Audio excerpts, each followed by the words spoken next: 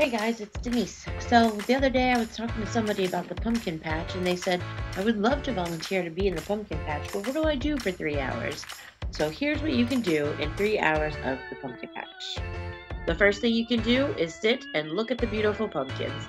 It is remarkably peaceful in that busy corner.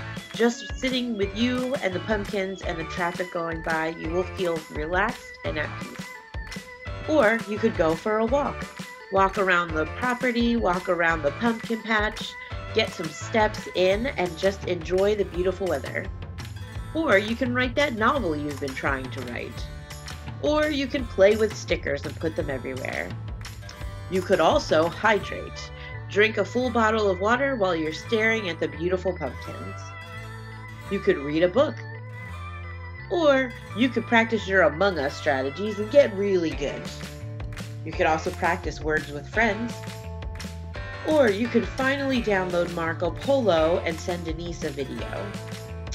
The other exciting thing that you can do while you're in the patch is you can put the pumpkins to bed. It's fun, exciting, and it has to be done every other day. Good night, little pumpkin.